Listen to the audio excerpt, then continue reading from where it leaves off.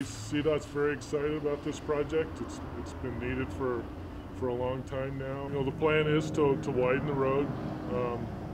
It's an 11-mile project from Woodmen to Monument, 3 lanes in each direction. The $66 million project to alleviate corridor congestion on I-25 is slated to begin on March 1st. By December 31st, the contractor is scheduled to be finished with lane expansion. However, due to weather, the final paving may not be finished until July 4th of 2014.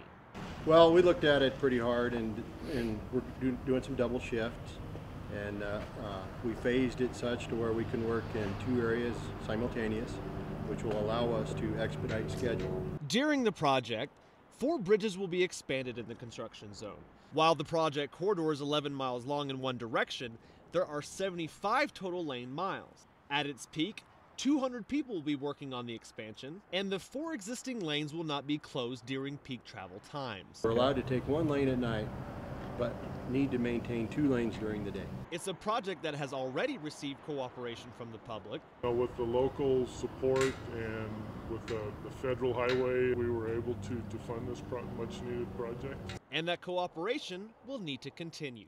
We need the public support and the motorist support in safety. This is our office, and you're running through our office, and we work there, and let's all go home safe. John Martin, Fox 21 News.